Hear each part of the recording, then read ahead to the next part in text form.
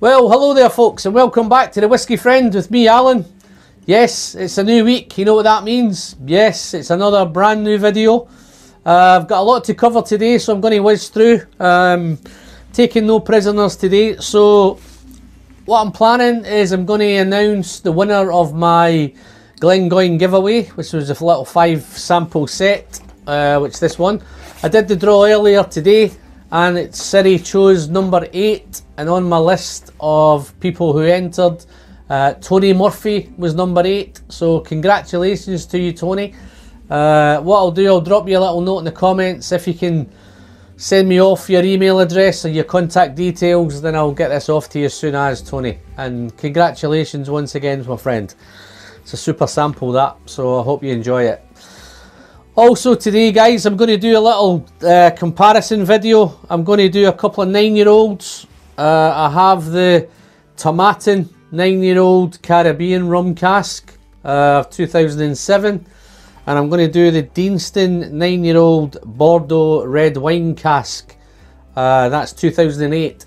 So both of these whiskies, neither of them are finished. They've had their full life, their full maturations in those casks, the Caribbean cask and the Bordeaux cask. So it'll be interesting to see how they come out. So let me pour these samples just to see how we get on. That's the Tomatin. I've not done any Tomatin before on the channel. And this is the Deanston. Just a quick one, both of these drams are non-chill filtered and natural colour.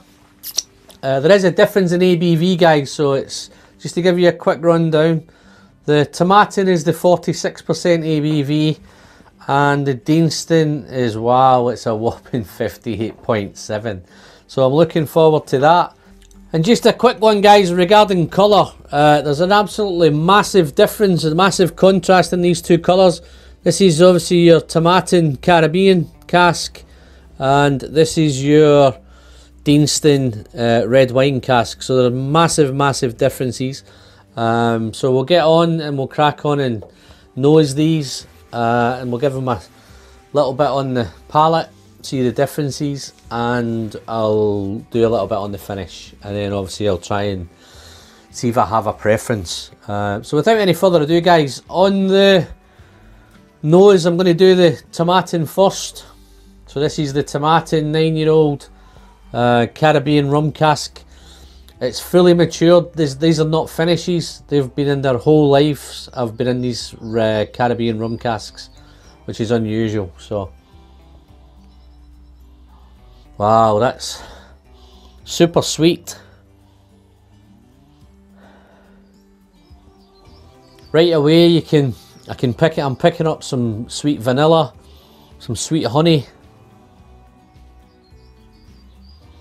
some tropical fruits. You've got your pineapple, banana, touch of coconut. It's a little bit oaky as well. I'm getting a nice oak note, and you've got a little, although this has been fully matured in rum, there's not it's beautifully balanced. I'm not getting this. I thought this would be really rummy, but it's not. It's actually beautiful in the nose. It's a fantastic sweetie, honey driven. See, it's sweet. There's a little bit of spice on the end of it. Beautiful nose. There is a little bit of rum influence now. The more I'm getting into it, I can pick up some rum. I'm not a fan of rum. I always find it very sweet, and I'm more a whiskey man rather than a rum man. But this smells beautiful in the nose. Just that little bit of spice on the background. Let's try this on the palate, guys.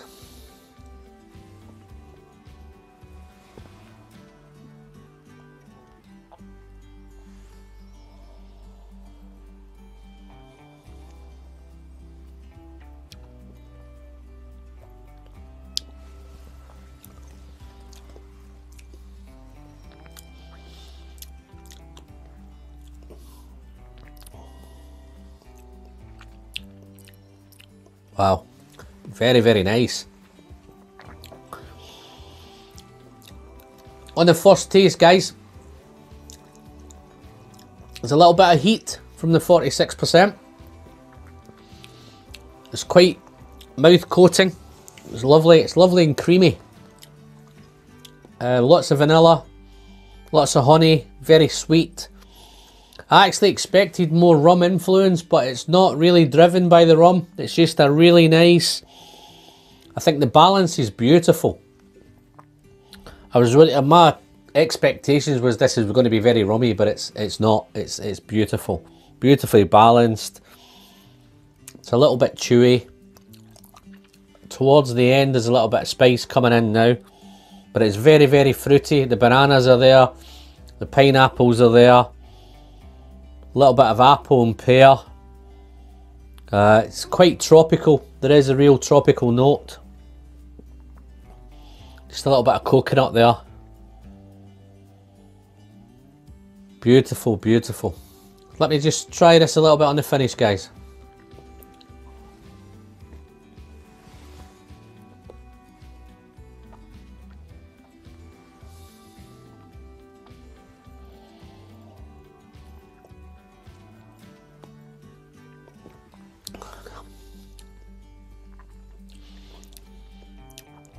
Wow, this is spectacular.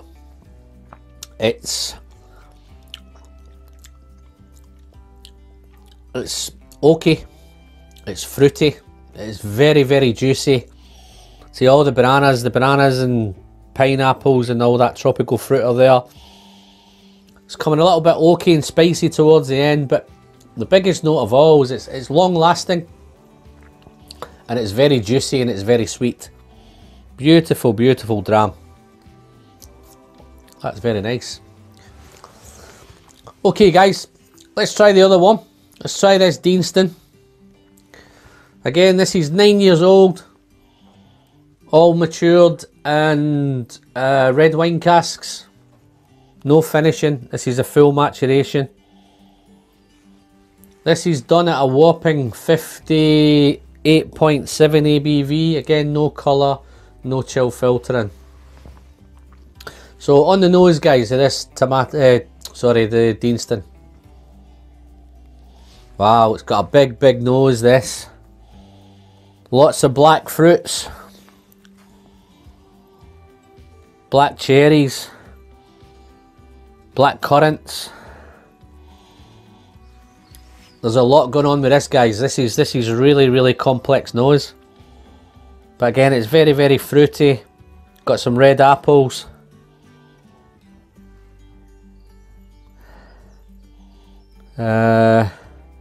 Wow, lots of vanilla. It's very, very sweet. Picking up those kind of plums, some dark fruits, plums, berries. There's lots of berries. Blackberries, red berries, cherries. Again, this has got a beautifully balanced nose as well. It's complex and well balanced. This is beautifully constructed and well put together by the guys at Deanston. And again, it smells quite juicy. It smells like it's going to be really, really sweet. It's a bit of spice. I think it's spicy ginger here.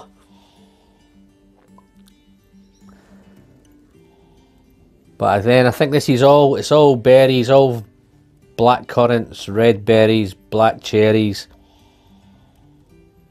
beautiful plums. A lot of red fruits as well. It's all kind of red, and it makes sense with being a red wine cask. Okay, let's try this on the palate, guys. This one is going to be a wee bit hotter. I know it's 58.7 ABV, so here we go. Slange.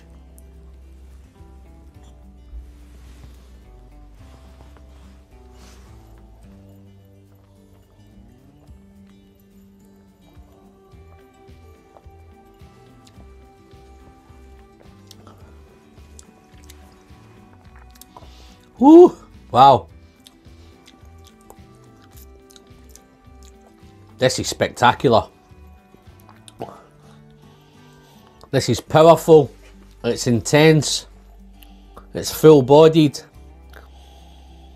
On the arrival, it's very, very chewy. It's thick. Wow. Again, it's complex. Beautiful mouthfeel. Wow, wow, wow. So it is very fruity. It's almost syrupy. It's jammy. Again, lots of strawberries, raspberries, all kind of stewed fruits all together. Lots of berries, lots of raspberries, lots of strawberries. Both of these in common, guys, have lots of berry influences. Strawberries, raspberries, black currants, black cherries. There's lots of that. There's a big note of dark chocolate on this one as well, which is beautiful. And again, I'm surprised because I'm getting a little bit of tobacco in this. Not smoky, but it just seems like freshly cut tobacco. A little bit of leather. I tend to get that in older whiskies, so I'm picking this up in this one, which is really unusual. Again, it's full bodied. Wow. Again, it's rich. I'm just going to try some more of this, guys, see if I can pick any more. This is really, really complex.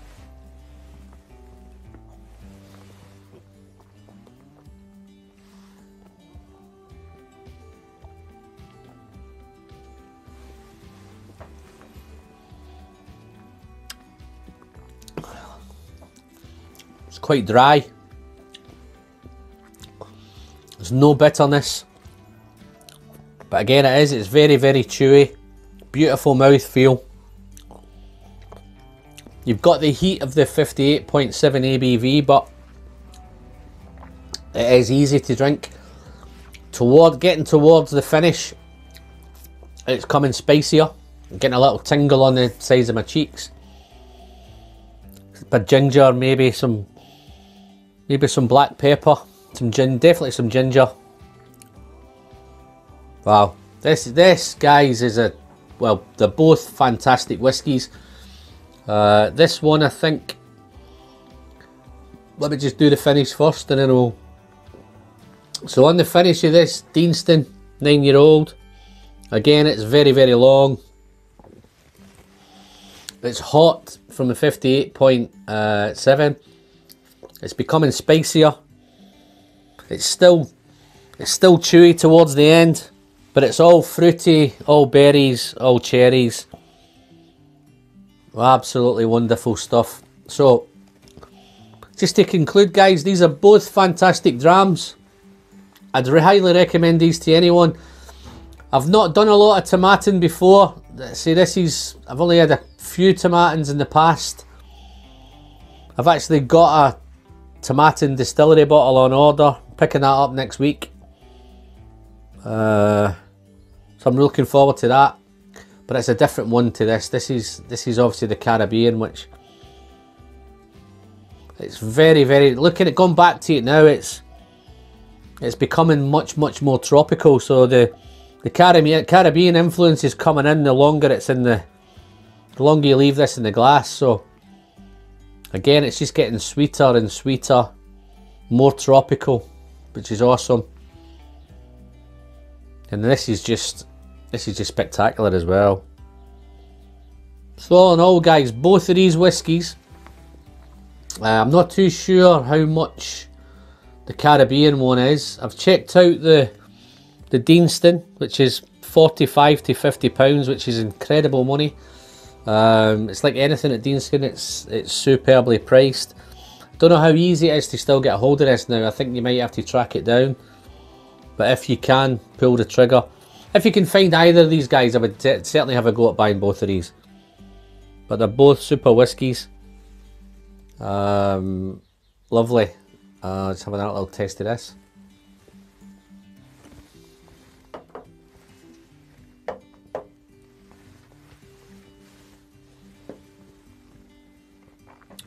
Wow.